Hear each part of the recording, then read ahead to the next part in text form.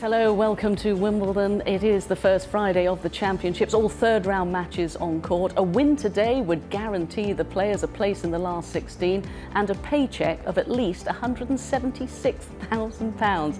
Incentives all the way. Let's take a look at the order of play. And on centre court, first up, last year's finalist Kevin Anderson. He's been hampered somewhat this year by an elbow injury, but he's taking on Guido Pella. Then Simona Halep against Victoria Azarenka, the match I was talking about. And Coco Gauff, what a day for her. Her first appearance on the biggest court in tennis, up against Polona Hertzog.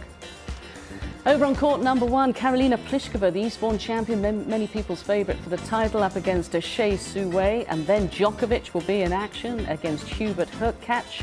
And Felix Auger-Aliassime, the teenager, up against Hugo Humbert.